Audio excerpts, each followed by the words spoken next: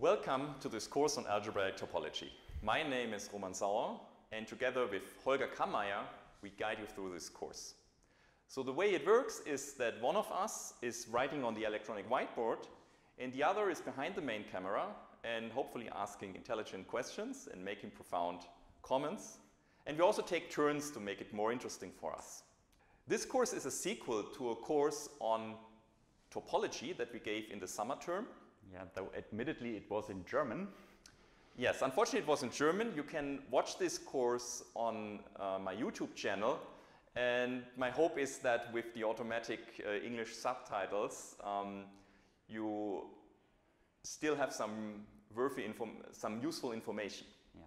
In any case, I think that if you know the fundamental group, a little bit of category theory, and maybe if you've heard about CW complexes, then you should be well prepared to take this course. So let's start. What is algebraic topology? Algebraic topology translates questions from topology or geometry to algebraic questions, and sometimes vice versa. And translating means mathematically having a functor. So the main task of algebraic topology is the construction of functors from the category of topological spaces to some algebraic category. So let's write that down. We have the category top, consisting of topological spaces and continuous maps.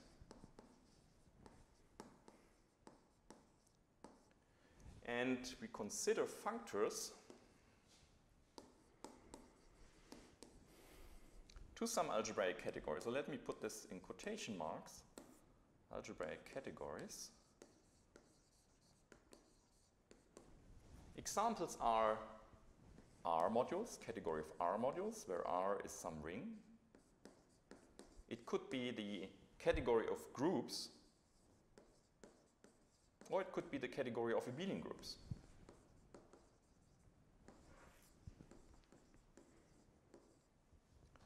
So in the previous course, we constructed one such functor from the category of topological spaces. A bit more precise, we actually considered pointed topological spaces, and this functor was the fundamental group.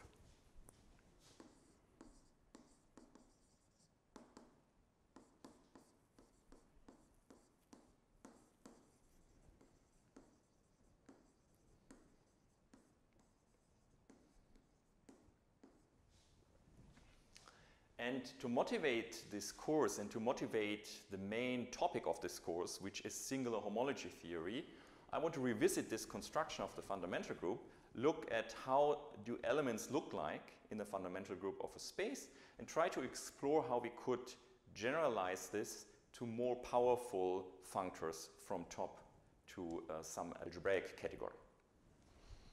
So the elements in pi1 of a space X are represented by loops.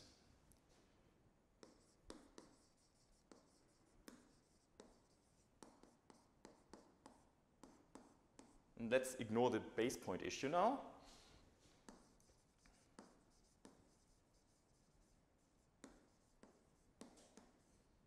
And loops are just continuous maps from the circle S1 to the space X. And such a map is the trivial element in this fundamental group if we can extend it to the 2-disk.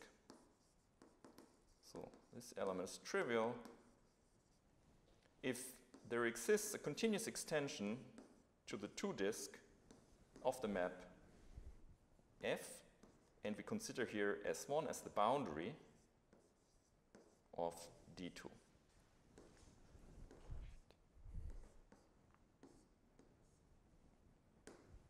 So these are the elements, and the non-trivial elements are the ones where such an extension to the 2-disk does not exist. So actually this does not quite look like we had defined what it meant for an element of the fundamental group to be trivial. The condition was to be null homotopic, so maybe you can expand on why this is the same thing? Yes, you're right. So the equivalence relation we put on these loops was homotopy, actually pointed homotopy of loops. So being trivial in the fundamental group, by definition, meant that there is a homotopy of this map F to the constant map. But this is the same. So maybe let's write this in blue as a side comment. So originally we would say that F is trivial in the fundamental group if there exists a homotopy, actually a homotopy preserving base points to X, such that the homotopy at time 0 is F, and the homotopy at time 1 is the constant map to the base point. But this is actually the same, and you see that by looking at the map that H induces on the cylinder where you collapse the top part. So this is the cylinder over S1. Now, since H1 is the constant map, we can collapse the top part of it and get an induced map to X. And S1 still includes as the bottom part, right, sending this point to that point. And this is an extension of the original map F.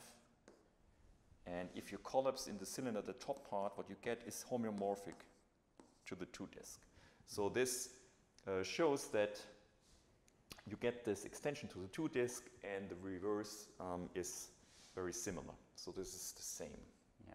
So maybe in more geometric terms, what this means is you see this movie of how a loop shrinks to a point by going along concentric circles from the outside to the inside until you arrive at the midpoint of the disk, where there's just the circle is deformed to a point, so that you just have a constant loop. Yeah. All right, so let's take this as a starting point, and let's try to, well, not fully construct more powerful functors now, but at least let's try to see how we can modify the definition of elements, and these elements will then be extended to groups, actually abelian groups, and to full functors. So how could we generalize this? We could, instead of taking the circle and the 2-disk, we could take a higher dimensional sphere and a higher dimensional disk. So Sn and Dn plus 1. And then pretty much look at the same definition. So let's do that. Maybe I should change to black again. So we're looking at ways to generalize this in order to get more powerful functors from the topological spaces to some algebraic category. So, and first way to do that is to consider maps from Sn to X up to extension, meaning that we would consider such a map to be trivial in whatever group we're trying to construct right now, if this can be extended to the n plus 1 disk.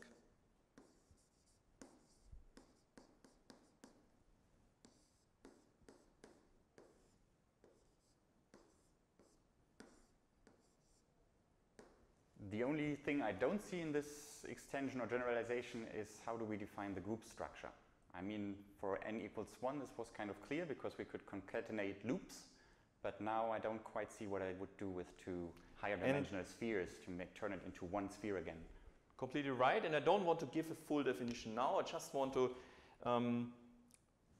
motivate how you can define other groups which are actually topological invariants, and I just want to have a look at the elements. Mm-hmm. Okay, I'm ignoring somehow how you can assemble this into a nice group and even more into a nice functor. But this is a description of the elements in what is called the higher homotopy groups. So pi n of x, so it's graded by this dimension n. So for each n, you have such a homotopy group pi nx, and as you suggested, we don't see it yet, didn't define it completely, but you can define in abelian, actually abelian group structure if n is at least 2, and these pi nx will be functors from, again, pointed topological spaces to the category of abelian groups. So that's one way to modify the description of the elements in the fundamental group to get something more powerful. The problem with these homotopy groups is that they're very, very hard to compute. So they're easy to define, but the trade-off is that they're extremely hard to compute. So even S2, we don't know all the homotopy groups of S2. I guess it's even worse than that. I think there is maybe the only simply connected space of which we can compute all the homotopy groups, those are the contractible ones. Yeah. So, I mean, there are other compact manifolds which are simply connected, for which we have no means of computing all those groups. For example, the spin group or something. These are all manifolds of which these invariants pi n are unknown. And it's one of the big endeavors in algebraic topology to understand on a more conceptual level the homotopy groups of spheres. This is like the central object. But for this course, it's too hard. What we are seeking are invariants that are computable to some extent, at least. The trade-off will be that they will be harder to define. So let's go on. Let's try to explore other possibilities to somehow modify, to tweak the description of the elements in the fundamental group to get something new. And the next possibility I want to consider is I want to replace the spheres and the disks by manifolds, by closed manifolds. So consider maps from, let's say, an n-dimensional manifold which is closed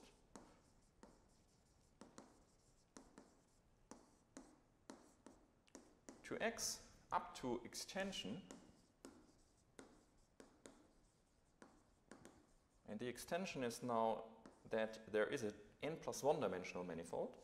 So I indicate this by writing n+1 in the exponent, and this manifold has a boundary, and this M is homeomorphic to this boundary. And there is a commutative diagram like that. So the map F gets extended to this n+1 dimensional manifold. And again, so what I'm writing here means that there is a way to define a group, actually an abelian group, whose elements are represented by these maps in such a way that an element represents the trivial element if there exists such an extension. So the difference to what we did before is that we now have the freedom to choose this co-boundary, this W. Beforehand, we were just considering S1, Sm, and then we considered the disk as the co-boundary W. And this time we are completely free in our choices. And this makes a difference. So even if you take a sphere here, the freedom to choose more general boundaries or bounding manifolds makes a difference. Mm-hmm.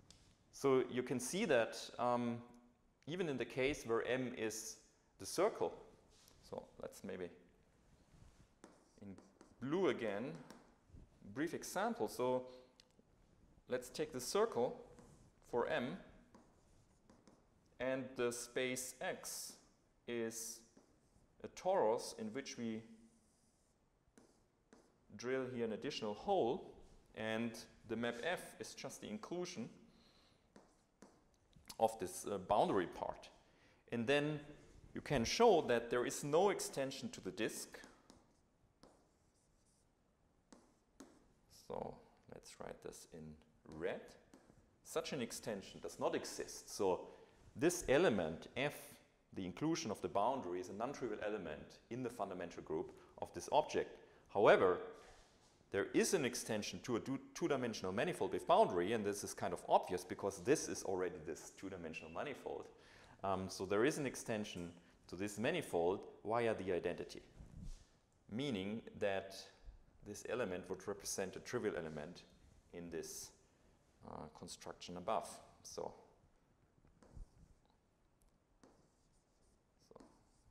obvious extension by the identity.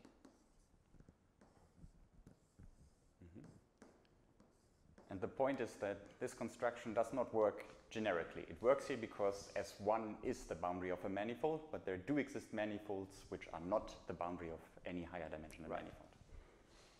And the groups that you get and the functors that you get are the Bordison groups, and the whole theory is called Bordison theory, which is a very powerful functor in algebraic topology, and very important functor because it's also very close to the geometry, but it's still not the functor which is the main topic of this course. So in this course, we want to consider something called singular homology theory, or singular homology groups. And the main reason is that they're very easy to compute.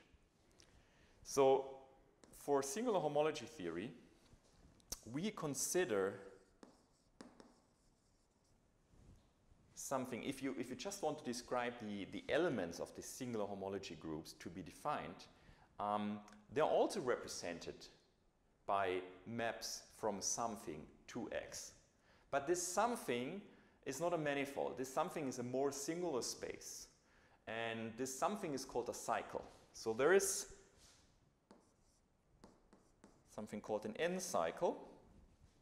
And this n cycle can be understood as a map from an n-dimensional generalized, more singular space, if you want,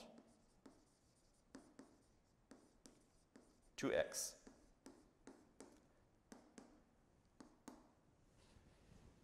And these maps still represent the trivial element in this singular homology groups if there is some form of extension to a boundary. Now, it's not really the way we think about, and it's not really the way we will define these elements. The way we define them is actually as formal linear combinations. So let me at least give you a hint of what's coming in the next videos. So such a singular space could be, for example, this. This is definitely not a manifold. It could come with some map to X. So this is X somehow. And this is F. Okay? But the way we think about these cycles is as formal linear combinations. So it will be something like this. So let's subdivide this into intervals. We have a bunch of intervals here. You can consider the restriction of the map F to these intervals. So what you get then from this picture is a bunch of maps from the interval to the space X. And the elements, the n cycles in this singular homology groups will be actually formal linear combinations of maps from the interval to X in the case where n is equal to 1. So an n cycle, well, maybe I should first say a 1 cycle is a formal linear combination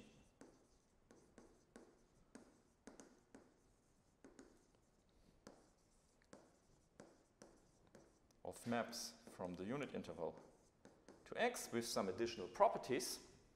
And an n cycle in general is something similar where we replace the interval by the n simplex.